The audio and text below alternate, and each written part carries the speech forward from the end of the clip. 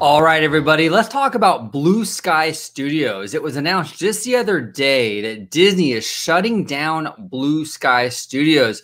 I'm going to read you a little clip over here from Deadline, and then we're going to talk about it. All right, so I'm going to go ahead and share my screen real quick.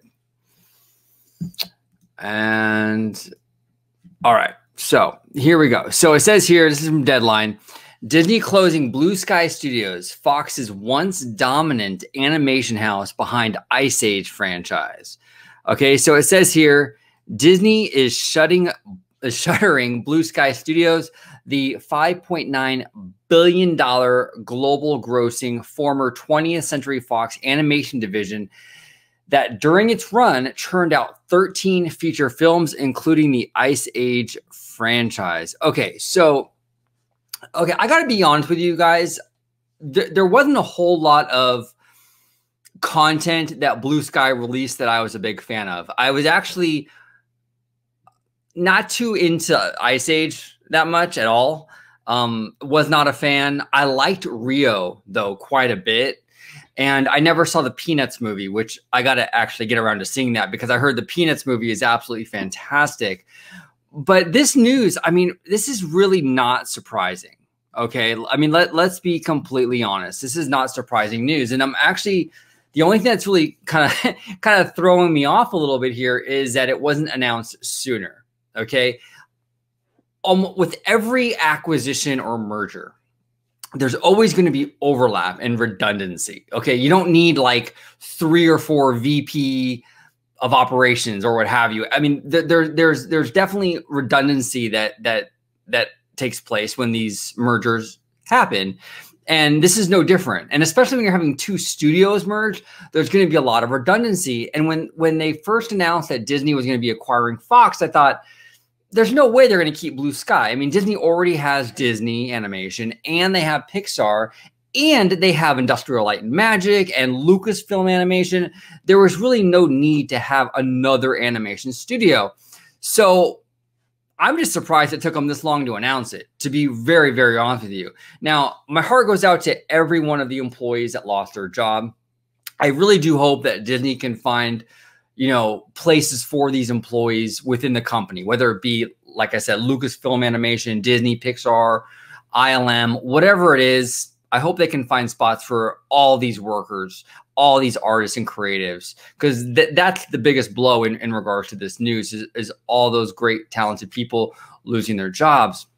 Now, in the overall scheme of the big picture, right, in regards to this whole Fox merger, we're starting to get like a more clear picture as to what's going on here and how Disney's going to move forward with the Fox 20th Century brand. And, I got to be real with you guys. Like, it looks like Fox is sort of becoming like a Touchstone Pictures, essentially.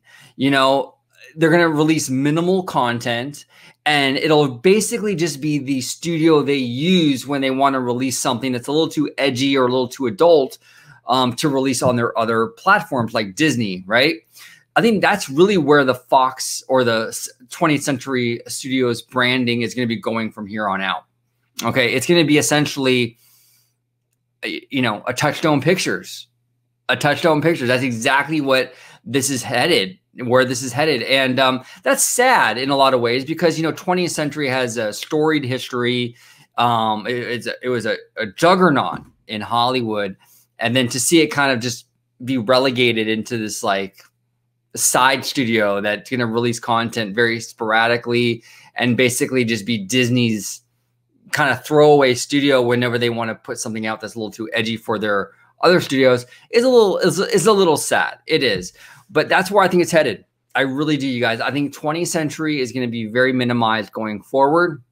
They're really creating a lean situation, and you're not going to see much of it. You really won't. But yeah, again, I mean, just to kind of close out, I wasn't a huge fan of BlueSky Studios, unfortunately. A few things, like I said, I liked Rio. I heard Peanuts was really good.